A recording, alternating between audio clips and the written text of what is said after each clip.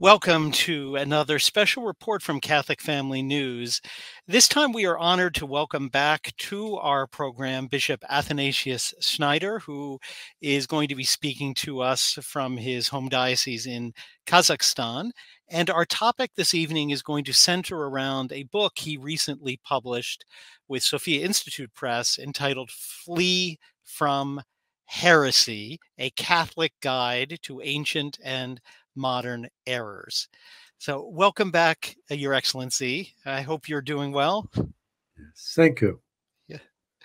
I'd like to start off by asking you why you wrote a book about heresy at this particular time. Why do you think a book like this is needed at this time in history? It is so evident, and even a blind person can perceive it, that we are living in a time with an enormous doctrinal confusion and a systematic spreading of errors in the life of the church and heresies. And therefore, it seemed to me important and necessary to address this topic on heresy. And you begin the book, as is always, I think, good, by talking about the word itself and some definitions. So you talk about a broader and a more narrow meaning of heresy. But I think that's important because many times in public discourse today, you hear the word used just to mean error, plain and simple. Well, that person, that's wrong, that's a heresy. And maybe could you help us understand what's the difference between just making a mistake or having an error in detail and a heresy in a strict sense? Well, the church herself gives us the clear meaning and definition. What does mean heresy in the code of canon law? So heresy, according to the definition of the code of canon law, means a conscious, intentional, and obstinate denial of a revealed divine truth, which the church proclaimed or proposed as such, as a divine truth, and to be believed with divine faith, or a denial or a doubting. So, but the aspect here is obstinately, with obstination. So this is correct. This is the correct meaning. And why it is so precise? Because it is a crime also. Not only a sin, but a crime according to the canon law, and must be punished. It is punished with excommunication. So it is the heaviest punishment of the church, and therefore one must be careful in applying this concept, this term. And in that definition, I think you point to, or the church underscores, the subjective element of the crime and or the sin as distinct from the objective nature of a statement. So if we take the statement, Christ has three natures, we could say that's objectively a heretical proposition. It's not what the church teaches. But what more does one have to show that a person who says those words is actually committing the crime and even the sin of heresy on the subjective level? Yes, it is obstination. So, and obstination, it presupposes that this person had been admonished, or so, and then a reaction against admonishment. Then when this person nevertheless continues to affirm or to spread such statements, this is becoming then a sign of obstination. So in a certain sense, I think that should be consoling for people of our time, because we live in a time, and you've written about this in other places, where there's not very much catechesis, where many times people are not taught the exact truths. And so I think it's reassuring that people should understand they can't by accident commit the crime of heresy just because they didn't know something they should have known, that it's that they need to have been corrected and say, well, I'm not going to change what I first thought was correct based on the church. I don't know what you think. Would you agree with that? Yes, Yeah. of course, I'm agreeing with this. Hmm. And so we have to be precise when we speak on heresy, or when you are accused of heresy. And I repeat, because it is, according to the church discipline, connected with a punishment of excommunication.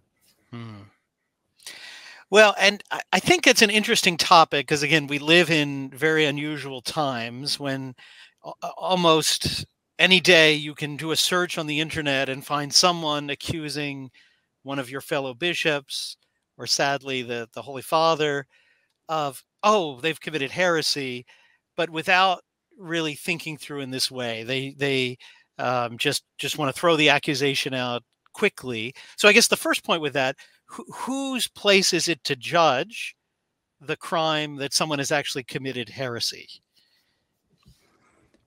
Well, ultimately, is the church magisterium.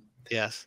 Because then it is, the church must declare then the excommunication when this person is guilty of crime of heresy. And this is the task of the church authority. And well, when the church authority does not act, any well-instructed person is able to state that, for example, this expression is an heresy. Yes. This is even a good instructed person in catechesis. When someone says that Jesus Christ is not real present in the mystery of Eucharist, this is a plain heresy. Yes. And everyone who has at least a fundamental catechesis teaching, he can understand this and state this also. And throughout your book, which again is available from Sophia Press, and we will have a link in this video to where you can purchase it, Flee from Heresy. You do a history, you go through both a chronological and then a topical survey of the various heresies the church has encountered through her mission in history. But I'd like to talk about two of them in the next few minutes. The first is really not one heresy, but many, but I'd put under the umbrella of the Protestant heresy. And again, there's really many. But do you think it's interesting, or what would you, that in the past several decades, really since the 1960s, you often don't hear that word used with Lutheranism, Anglicanism, again, any of the different Protestant sects. They're often referred to as separated brethren or other Christians, but it is often hard to find bishops and other members of the hierarchy referring to them as actual heresies. Why do you think that is, and do you think that that's a problem? Yes, we have the statements of the Council of Trent, the solemn definitions, dogmatic definitions, where many formal heresies of Martin Luther and the other so-called Protestant reformers, which were not reformers, but deformers, I would call them. Yeah. And as well as the Anglican Church, which adopted basically Calvinism,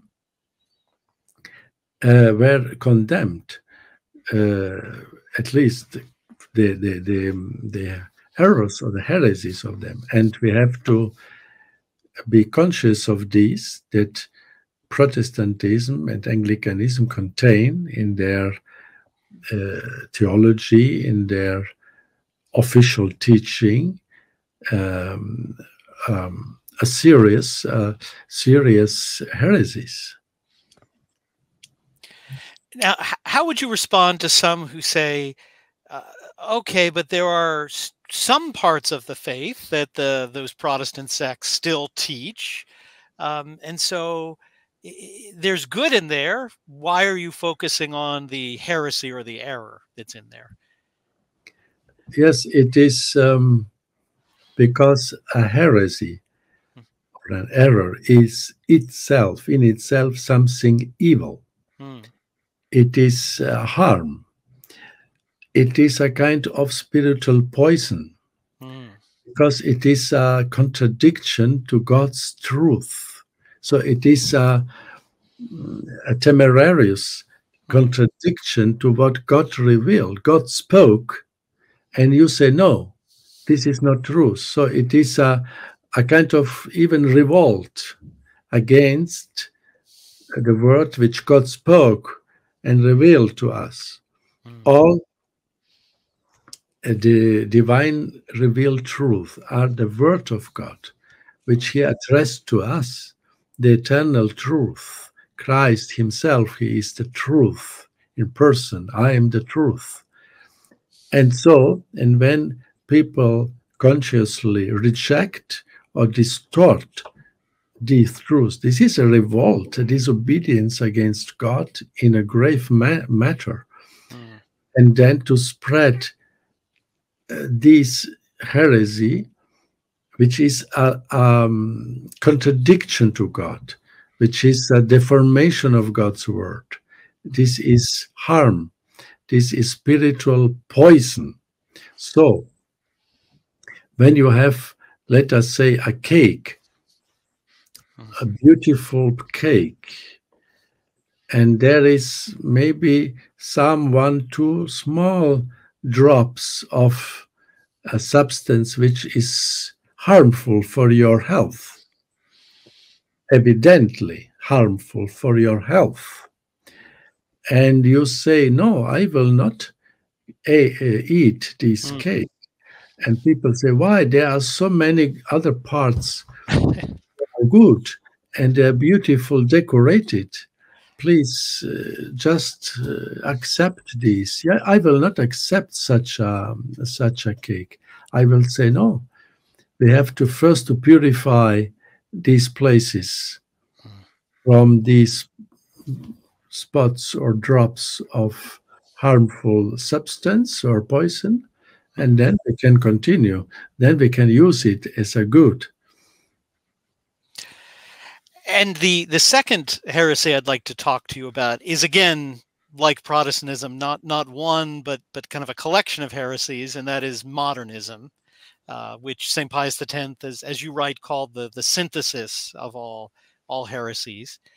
And I don't know if you recall, about 10 years ago, a Cardinal, Oscar Madragas,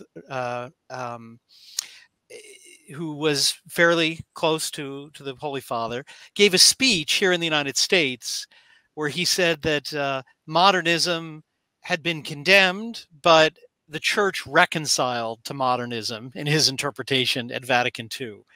And my question to you is that thesis possible? Can the Church ever reconcile to a heresy like modernism? This is not possible, because modernism is truly a synthesis of all heresies, because the foundation of modernism is relativism. And this is the most dangerous. It is a destroyer of truth itself, any foundations.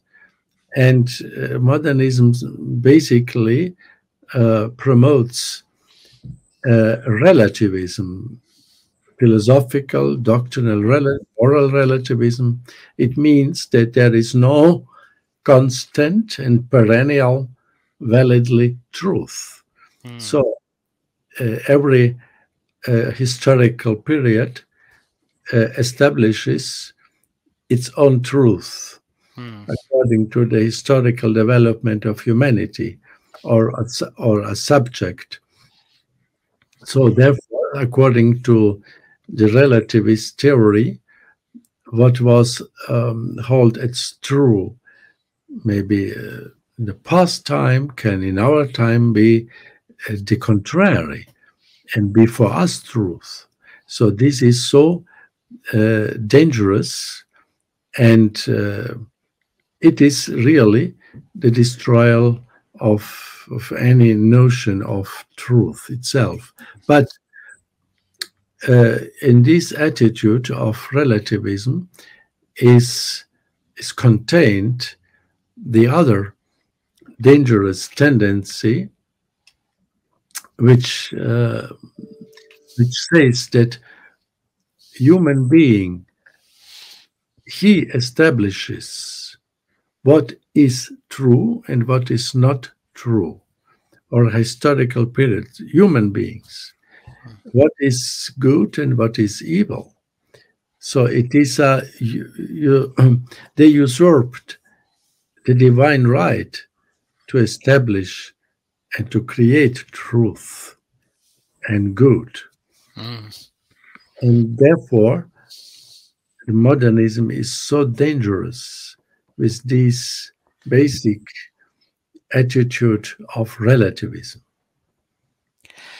And I think dangerous in another sense, as Pope Pius X said, as well as Pope Pius XII, the modernist is very difficult to pin down or to condemn of heresy because their use of words is often changing. So, for example, they might affirm a statement of the church. Outside the church, there's no salvation, for example, but then interpret that in a way or apply a meaning to the formula that is not orthodox. So what is our obligation with respect to the definitions the church has given? Is it just to repeat the words, or can those same words take on different meanings, as some modernists try to claim? The church follows this principle, which was formulated already in the time of the fathers of the church, specifically by Saint Vincent of Lerins, that the same dogma and truth must be interpreted always in the same meaning, in the same sense that all the time had. So this is important. It can be, the understanding of the dogma can be deepened, but always in the same sense, in the same meaning. And when an understanding or an interpretation starts to undermine the truth or to contradict it even slightly, or to put it in an ambiguous interpretation, then it is not a correct understanding, it's not a deepening, it's not a true increase of knowledge, of faith, but the contrary.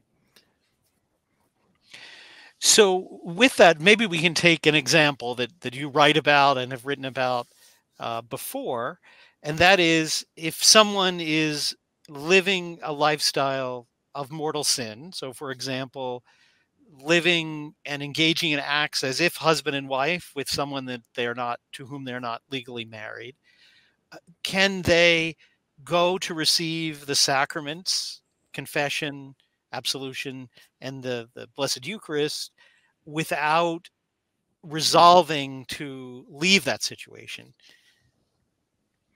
Of course not. This was constantly taught by the church. It is a contradiction. They contradict themselves, and they contradict the constant practice and teaching of the church. And it would be a public lie, simply, or a public outrage of the Blessed Sacrament, a desecration, because they say we believe, let us say, in the indissolubility of the marriage. Or even bishops say that yes, the dogma of faith remains that marriage is indissoluble, but in practice we can adapt another way.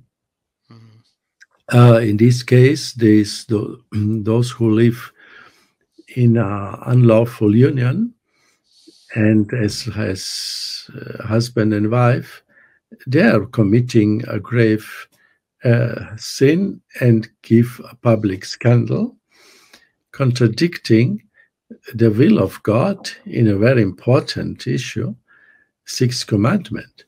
It's not an ecclesiastical law, it is a law of God. And receiving Holy Communion, they harm their souls, because St. Paul says, it's a divine teaching, because it's Holy Scripture, that if someone eats and drinks in unworthy, in this case, in a state of sin, he eats and drinks her own judgment, condemnation. It is serious. And so these people are committing even more grievous sin, not only living in sin against the will of God regarding the Sixth Commandment, but also desecrating the most holy sacrament which God established in the Church, the Holy Eucharist. So this is a more grievous sin. They accumulate these sins and put ever more the salvation of their souls in danger. And so churchmen who allow such communions, they are cruel, really cruelty. And this is the contrary of love for neighbor. This is a false, fake love for neighbor. They are like a doctor, physician who will deliver for the patients some poison, maybe decorated with something beautiful, or even when he will give not a poison but something good objectively, but which is harmful for the health of these concrete persons. So when someone is suffering of diabetes, he cannot eat sugar and so on, and the doctor will prescribe them and say you can surely eat these, and he will be responsible. He will be responsible for the death of this person. And this is the same, even more responsible and worse in the case of the soul than of the body. Well, in that respect of needing medicine, the very first time I saw your name, this was many, many years ago, early, I think it was even in the pontificate of Benedict XVI, I remember you called for a new syllabus of errors to condemn sort of the errors that have grown up since the time of the Second Vatican Council. Do you still think that that's a remedy that the Church needs at this time? And do you have any hope that might happen in our time? Yes, of course, because we are living in such a confused time when in the life of the Church are being spread so many errors, so many spiritual diseases. And when you are a responsible physician, doctor, and you are observing the spread of diseases, and many various diseases it is your obligation to warn people or to make a list and say, please attention, these phenomenons are harmful for your health. And this is the same when the church makes a list. Syllabus means a list of spiritual, harmful, dangerous diseases, which are the errors and heresies. And therefore it would be a great expression of charity towards the souls when the church authorities would establish and publish such a syllabus of errors. And it could be done maybe practically in a new formula of profession of faith, which with a detailed list of the most common errors of our time, enumerating them and saying why they are harmful, contradicting the church teaching, and who is everyone who will be, let us say, become Catholic or be ordained or have an office in the church must then make this detailed profession of faith where the main heresies would be enumerated. Like the oath against modernism, for example. Yes. Exactly. So we've been speaking about Bishop Athanasius Schneider's book, Flee from Heresy. You can purchase it from this direct affiliate link. As our viewers may know, Catholic Family News has a cooperation affiliate program with Sophia Institute Press, so a portion of your proceeds will go to support videos like this. This will also be in the description.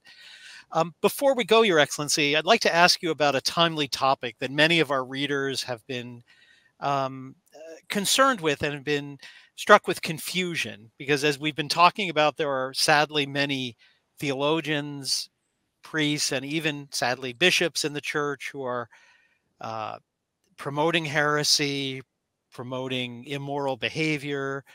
And in light of that, many of them seem not to be judged by the church. But in early July, a judgment did come from the Dicastery for the Doctrine of the Faith, declaring an excommunication, leti setantiae, against Archbishop Carlo Maria Vigano.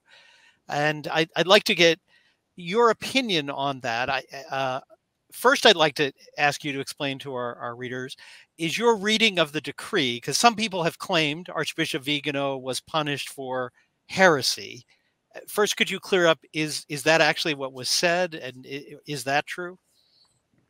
No, to my understanding, it is he was formally punished of the crime of schism, not of heresy. Yes. And this is, but as you mentioned, I lament that so many bishops and clergy who are plainly, openly spreading heresies, they are not punished. This is unjust. This is a double measure.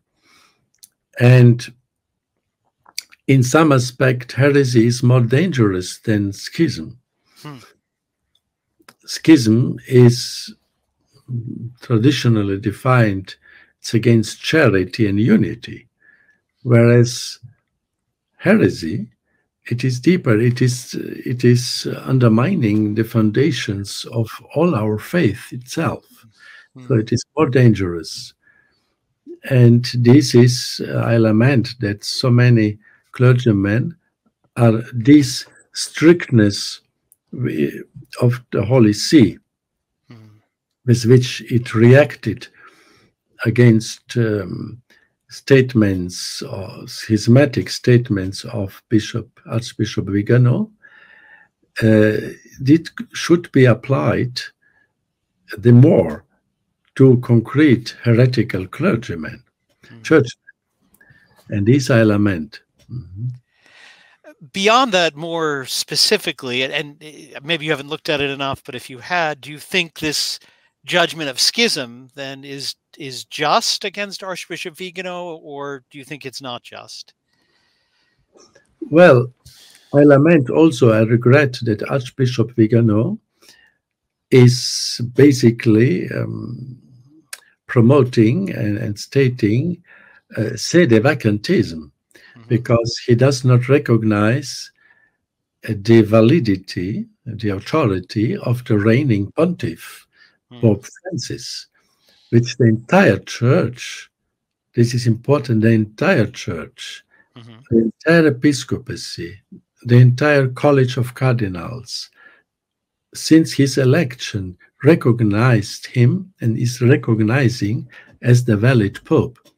And so this was the constant and more sure tradition of the church. We had in the history of the church several cases of evident invalid papal elections. It would be very good to study carefully the history of the papacy. And there were.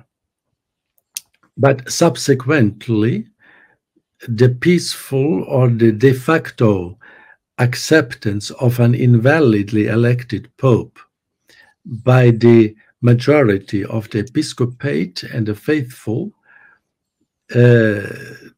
made this pope then de facto a valid pope, and the church, the Holy See, recognized these popes as valid. In the list, in the Annuario Pontificio, there are many cases with, when you research history, were evidently invalid.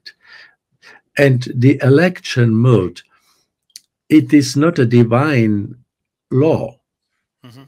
And what is not divine law has not an absolute validity, an absolute value. So this is the error of Archbishop Vigano. He establishes a human law, which is the law of an election of a pope. He absolutizes it. And this is not according to the constant and perennial meaning and tradition and practice of the Catholic Church, of the Holy See.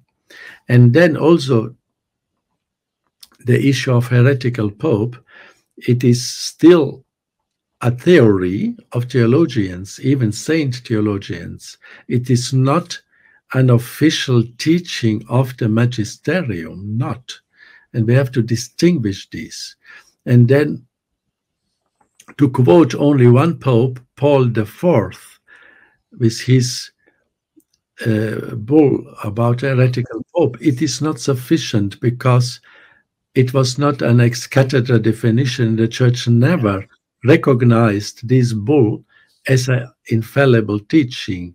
No pope and his successors did not continue and did not repeat in their public statements and bulls and constitutions what Paul IV established.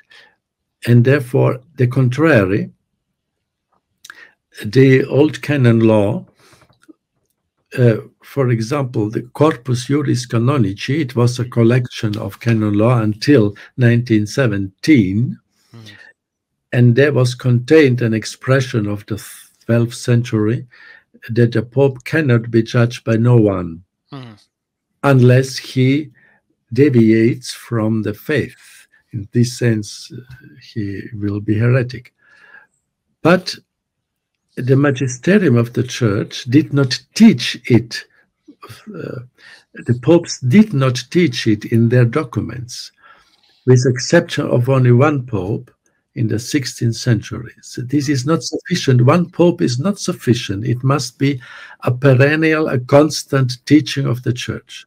And then, the contrary, the Code of Canon Law of 1917, which was called the Code of Pius and Benedict, the popes, Pio Benedictinum, they removed this phrase of the old corpus juris canonici. So if it would be the sense of the church to continue with this and what said Paul the Fourth, they would have not removed this phrase from the canon law, but it was removed in 1917 and not more repeated. So this is simply a fact we have to consider to be truly the Catholic meaning and the sensitiericum ecclesia, which is, I repeat, it must be perennial, constantly through the centuries, maintained, repeated, not by theologians only, but by the magisterium of the church. And until now, it is a theory or opinion of theologians, but not an official teaching of the church. I don't know if you would agree, but it's been my opinion for some time that one of the dangers of a sedevacantist position is the danger of curiosity.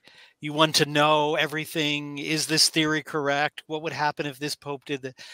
And rather than understanding there may be some facts or things about the temporal life of the church that we may not know in this lifetime and that are left up to God, and that we don't really need to worry too much about these things because the church has given us the principles to live upon, the truths, and whatever's happening at the highest level of the church, we can proceed to save our souls. Do you think that that is that opinion is a good opinion and a way to think about this matter, or would you correct something in that? Yes, I think the basic error of sedevacantists is one of their basic errors. Yes. It's that they infallibilize absolutely the Pope. So that the Pope is 24 hours infallible. Yes. And this is not Catholic. This is a distortion of the Catholic dogma of infallibility. The infallibility is very precisely defined, and there are conditions to be an expression infallible. And the church says, canon law, a doctrine is not infallible unless it is clearly manifested as such. Unless it is clearly manifested as such. So we cannot simply say this is infallible what the Pope speaks or his documents. There must be very carefully examined if this is. And so the people who promote sedevacantism, they commit this basic error of a total or absolute infallibilization of the papal magisterium. And therefore, when they state an error, an ambiguity, or a material heresy of a pope who or after council and so on, they make the wrong consequence. Yes. And saying that there is no magisterium, there is no pope. And the other, which you mentioned, it's a lack of trust and supernatural vision of the indestructibility of the church, that in spite of evident errors spread even by a pope, that God is still guiding his church, and God is holding the church in his hands. And this phenomenon of doctrinal confusion spread by even a pope is only temporal. It is temporal. We have to to wait, and then God will intervene, as he did in the past. Simply study the history of the church, and he will intervene. It is his church. And these sedevacantist attitudes, it is also a kind of a human solution. Now we take in our hands the situation, and we will resolve it. We will simply declare the Pope is not Pope, or we will elect a new Pope, or we will establish a committee or a kind of imperfect council, as in other expressions they invent then. It is all a human solution in an issue which can only basically and ultimately resolve God himself, as Christ manifested it at that time during the storm on the sea, where the disciples were with him on the boat and started a huge storm, and the waters came in the boat, and they were incapable to resolve the situation. And only the Lord, he stood up. He was sleeping, but he stood up and commanded to the wind and storm to be silent. And this the Lord will do also in our time. So these sedevacantists, several, they lack the basic trust, supernatural trust, that the Lord will intervene. It is not a promotion of our passivity. Some say then respond, oh, you are simply passive and do nothing. We do. We can and must, in such cases, admonish the Pope, advise him respectfully, not with irrespectful language, which unfortunately Archbishop Vigano is using sometimes, but respectfully admonish him, to help him, and to spread the true faith. This we can. This is activity.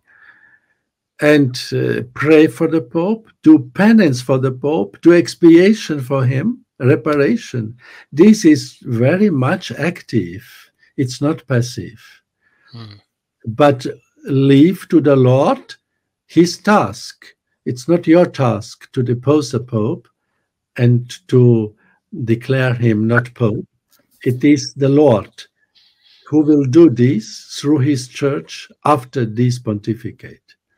But better that we must implore with fervent prayers that the Pope, before he dies, will have the grace, the immense grace of God, to retract